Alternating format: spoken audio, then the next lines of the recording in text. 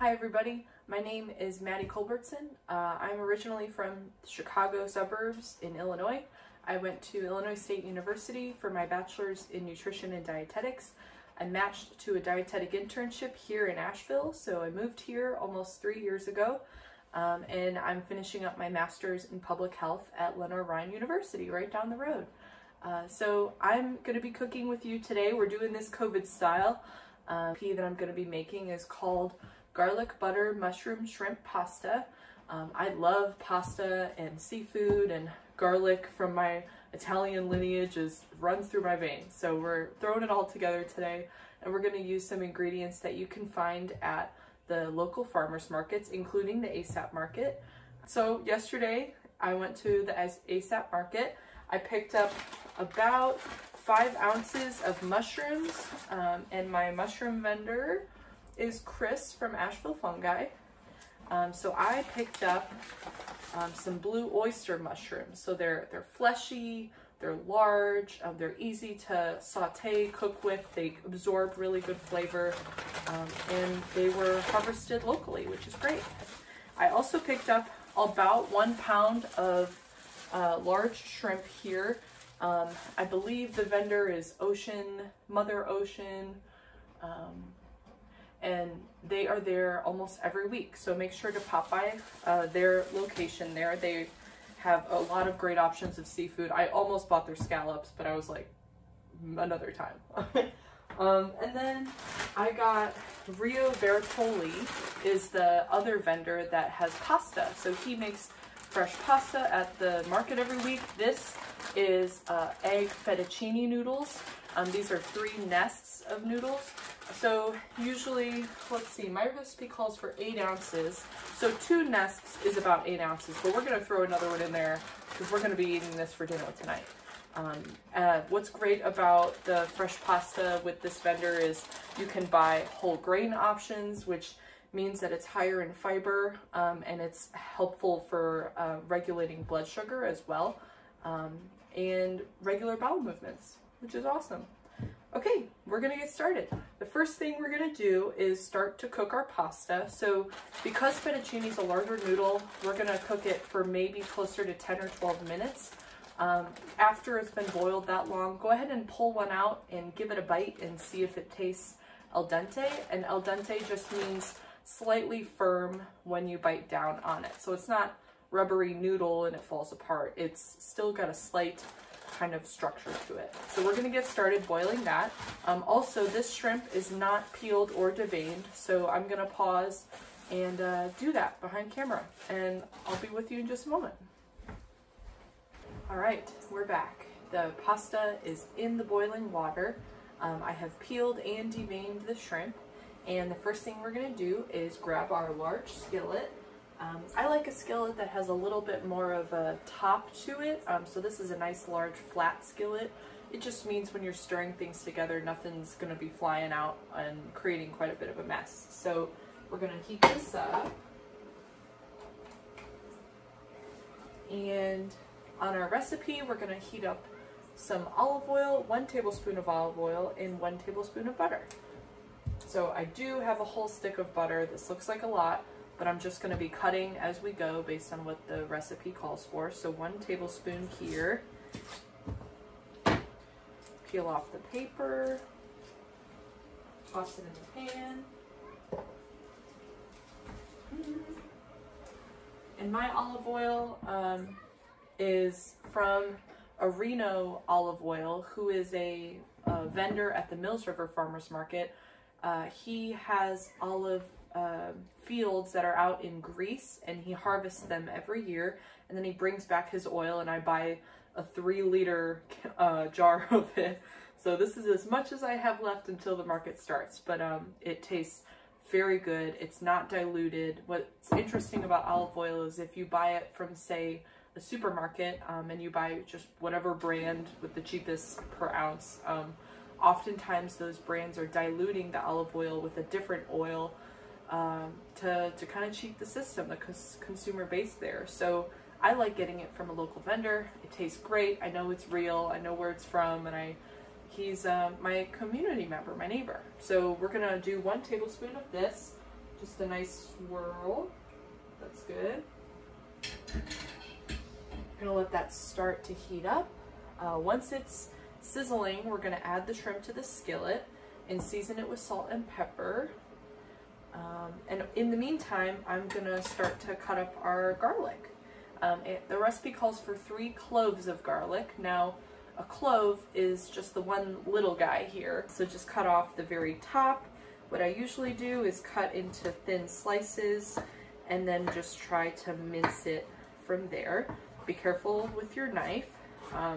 As somebody that cooks quite a bit at home, being on a grocery budget, I have gotten good with knife skills, but with our knife, we're going to be looking to have our thumb and our index finger over the top of the knife to control it, and then you lay the rest of your fingers down. Sounds ready. So we're going to move this around. Yes. And here's our shrimp. We're going to pop those guys right into our pan. Yes. Okay. Mincing 3 cloves. If you're somebody that loves garlic, go ahead and do more. It's not going to hurt you. Garlic is something that's grown in the ground, so I would consider it a vegetable.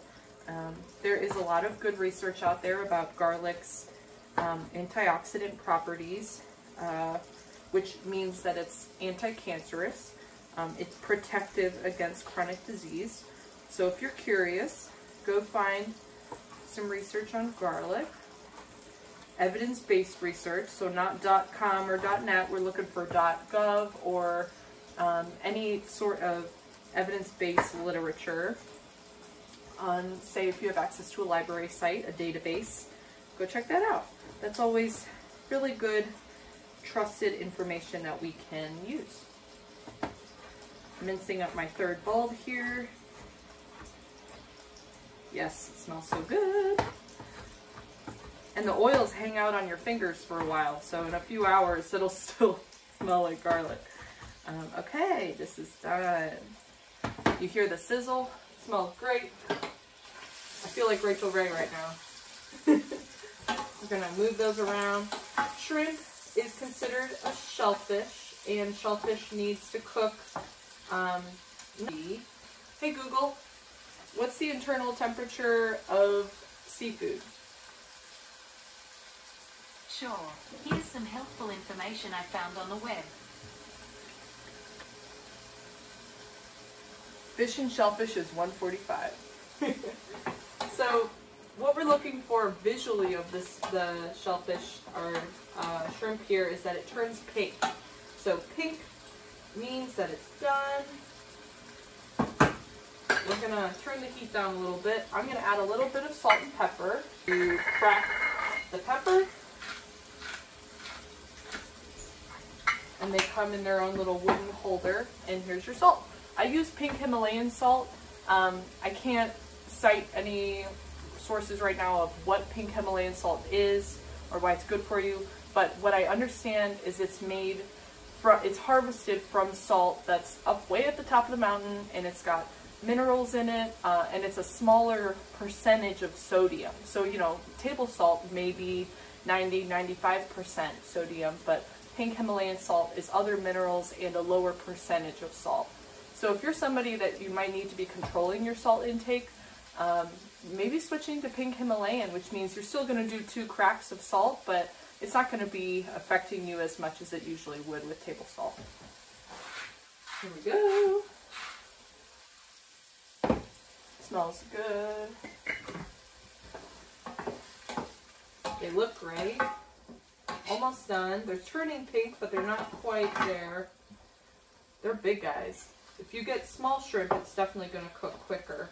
But these are some big shrimpies. Okay. Also, our water is boiling.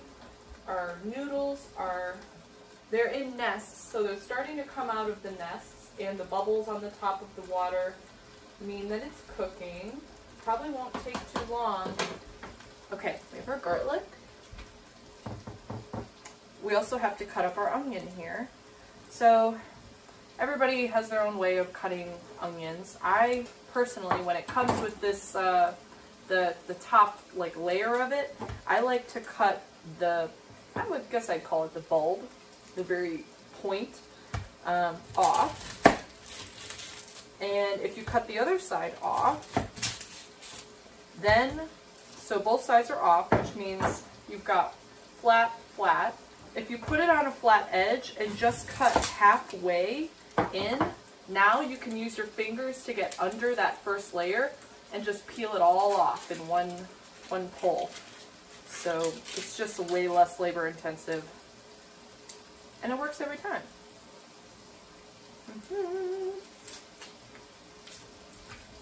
There. Nice. Let me make some space. Unfortunately, we do not do composting at our house. We're working on it. By the year 2022, we're going to have some composting plans. But otherwise, all these leftovers can go into a composting pile. We're going to stir our shrimp. Our shrimp looks done. Woo! So we're going to grab a plate or a bowl to take out the shrimp. Woo! My water. Wow. I might need to switch pans. Okay. Shrimp goes into a bowl. We're going to keep the butter that's in the bottom of the pan here. That's what's going to go into our sauce. Shrimp removed. We've just got a little bit of stuff on the bottom. Okay, put it back on the heat. Add 3 tablespoons of butter to the skillet and melt. So here's our butter that we just cut the 1 tablespoon off of. We're going to cut 3 more. So now we have half of a stick left. Take off the paper. Throw it in there. It's going to melt pretty quick. Okay, next is the garlic and onion. So we've got our garlic, check. Smells great. We're going to cut up our onion. We just removed the skin.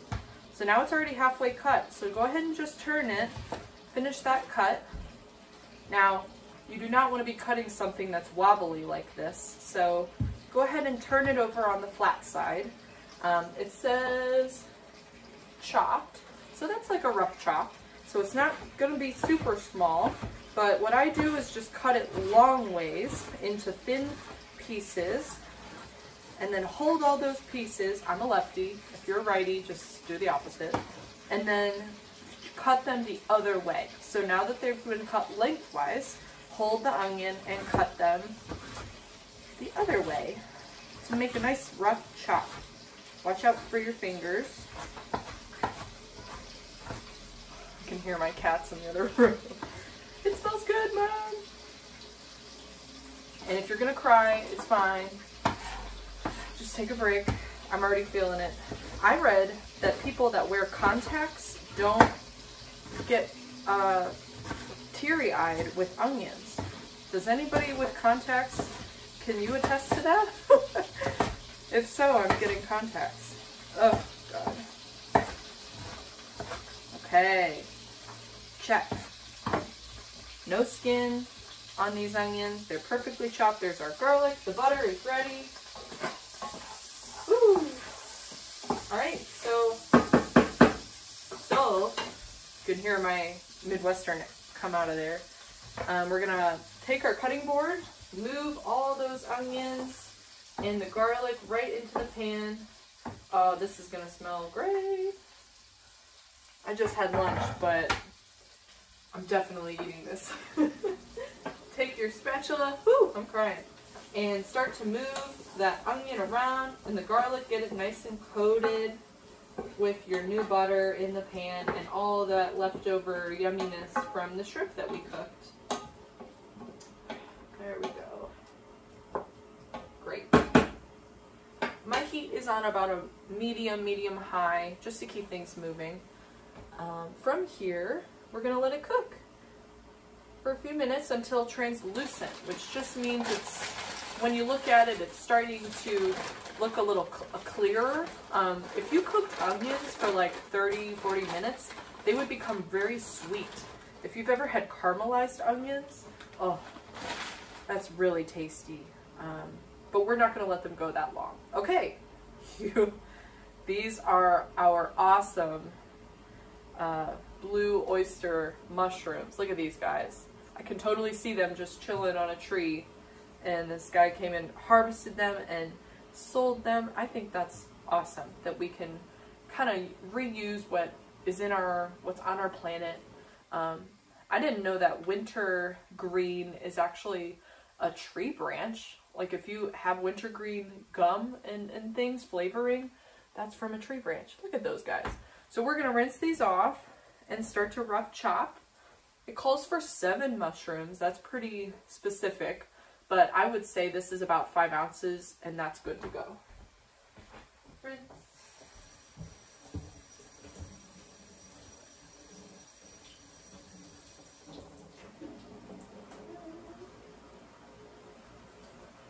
When you buy mushrooms from the store, that's also a nice alternative. Just something to keep in mind is to rinse them before you start to cook with them, because oftentimes they've got leftover dirt and stuff from the earth. If you want to gain a little more of an immune system, you can go for it. I like to rinse them off.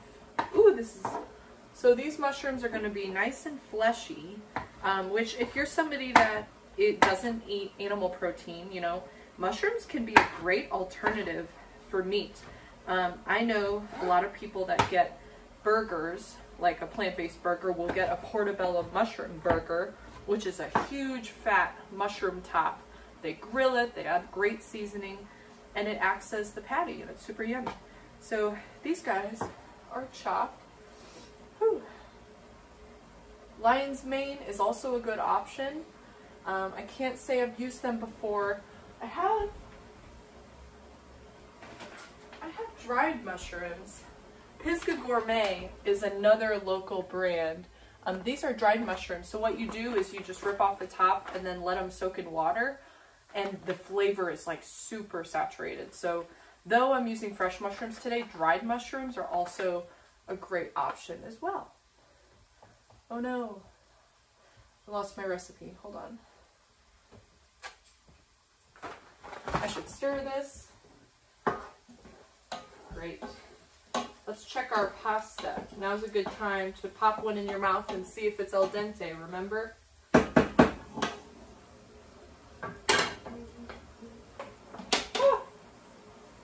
Okay.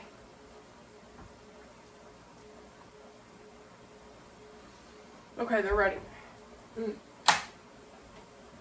just going to rinse them real quick so they stop cooking. Wow. Alright, it's been about 5 minutes, so we are ready to move on with our onions and our garlic. What's next? Add mushrooms and cook until soft. Okay, our mushrooms are ready. Adding them to the mixture here.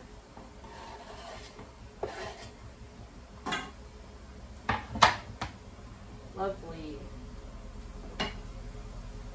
I love one-pot meals. I know this may not count as a one-pot meal because we're adding things, you know, periodically, but you have less dishes at the end of your cooking session.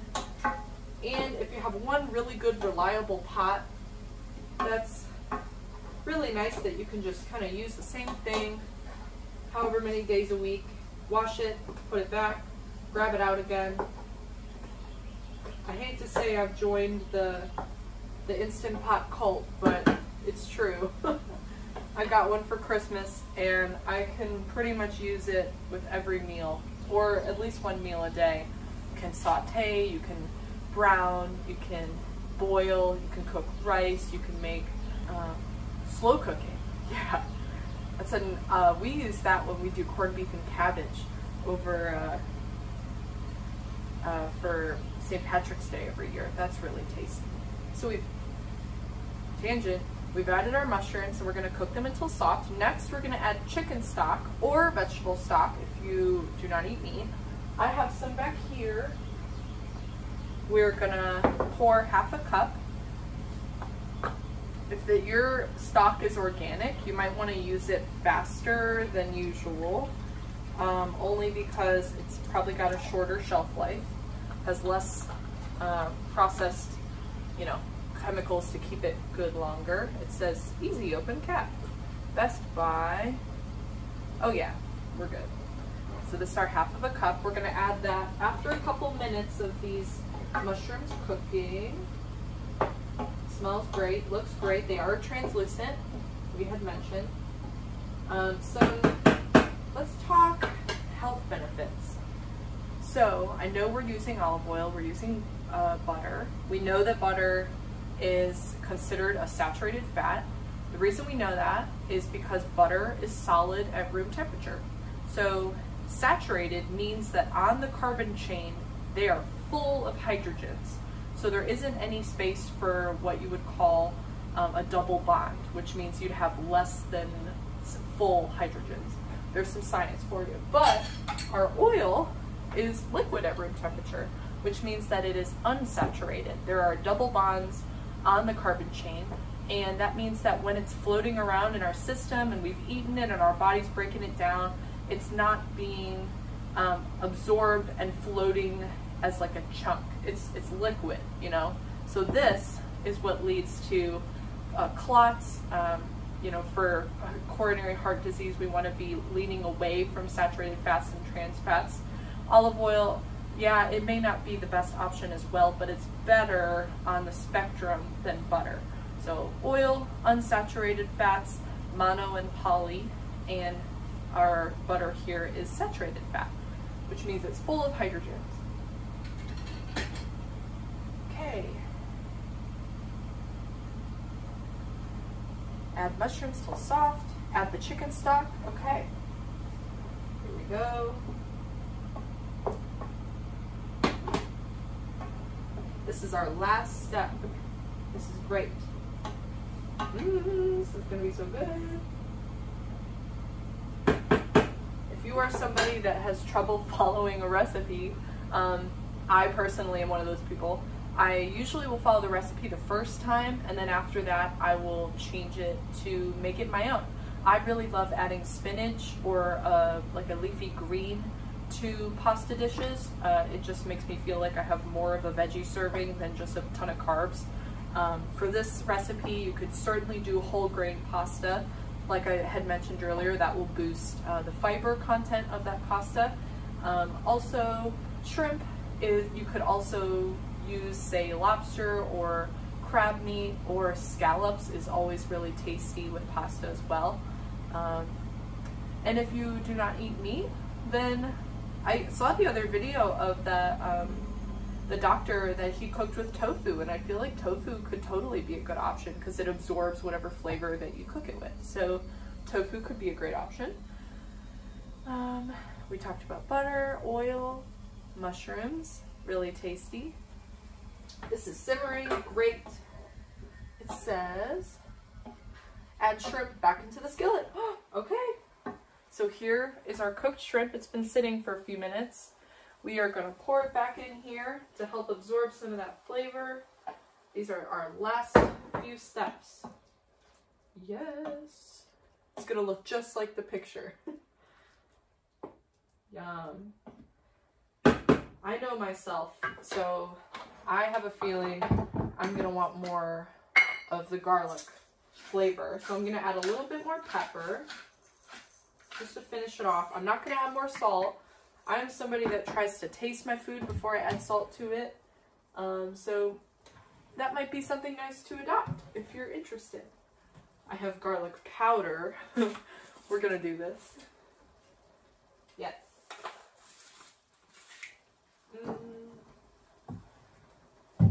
Sizzle.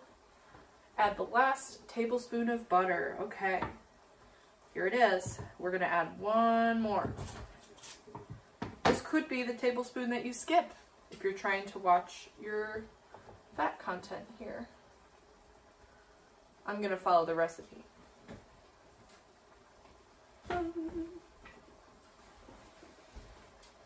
Wow, it looks great. Last. Season dish with salt and pepper, yes. Toss in cooked noodles and garnish with parsley. Okay, if you have parsley that's in a can or, you know, for on the shelf, that's totally fine. I am somebody, this summer, I'm going to try to start my own herb garden outside. I've already got lemon balm, cilantro, basil needs a ton of sunlight. So if you don't have a good sunny spot, you're going to want to put basil in the sun. And I would like to add parsley to that option. I think that would be great. Okay, here's our pasta. This is kind of heavy, but I'm going to try to show you. Oh, there's our pasta. Yes. Oh, good choice, Maddie. Good choice. Yummy. Now we're going to turn the heat off, and we're just going to let it kind of marinate. With this pasta, like I had mentioned, it's al dente, so it's not all going to fall apart. We're going to mix it all together. I see the chicken stock kind of makes it a little looser of the sauce. It's not like a thick sauce, but nonetheless packed with flavor. Mushrooms add some nice color. Wow. Pretty. Parsley, last step.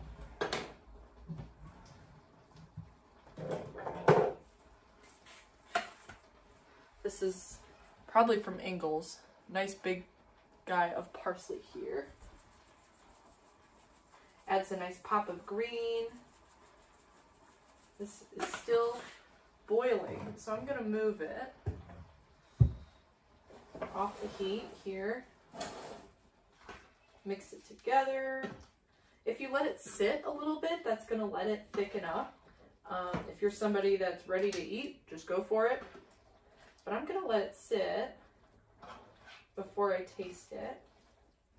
Wow. Okay, here we are. Here is our pasta. Wow. So you can see our shrimp is pink. Our fettuccine noodles are pretty big. We've got our translucent onions in there. Our, what are those? Blue oyster mushrooms are a nice pop of color. Some good nutrients. We're gonna let it sit for a little bit to thicken up. Ooh, and we'll give it a taste. It is ready. I went ahead and plated it for you. So we're gonna tilt you here so you can see my beautiful pasta. Fettuccine noodles, shrimp, mushroom, butter, garlic, all the good things. I'm gonna put you down. I'm gonna give it a taste. I'm really looking forward to this. Let's see, is this a good view? Yeah.